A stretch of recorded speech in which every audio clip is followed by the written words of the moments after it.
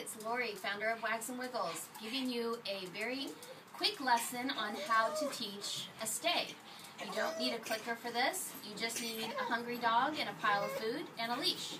So this is Toby, and what I'm going to start with is getting his attention, and I'm going to put the food on the ground, and I'm just going to reward him for staying away from it at first.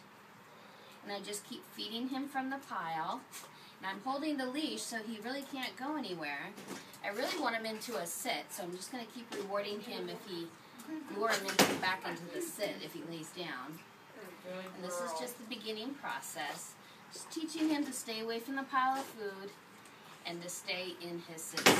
And you can do this with your dog's breakfast. You can take the food and put it in a little pile on the ground, and you're just feeding them for staying away from the pile. And eventually you can add the word stay to this behavior until you're done with the entire pile. You can move the pile a little closer. And remember, you have control of the leash. If they sneak one, just pick up the pile and start over again. And they just are getting rewarded for staying away from the pile. And just keep on working until our pile is done. And then you say, okay, and we're done.